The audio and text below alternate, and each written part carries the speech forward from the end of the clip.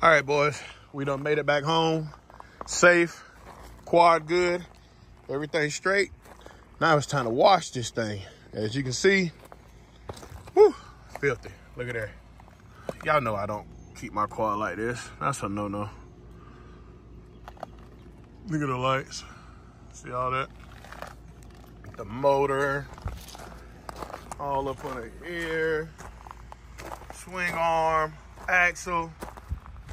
Look at that. That's a no-no. Look at the header. Woo! The best thing to use, and this is what I use for mine. Show y'all how I do it. Hold on just a second. Okay, this is what I do. I get me a gallon of Awesome. Turn this around so y'all can see it. See this here? You can find this at your local Dollar General.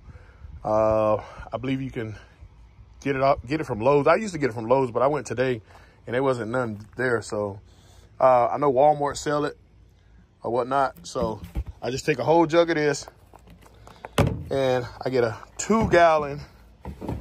You can get any spray pump. I just got a Roundup or whatnot.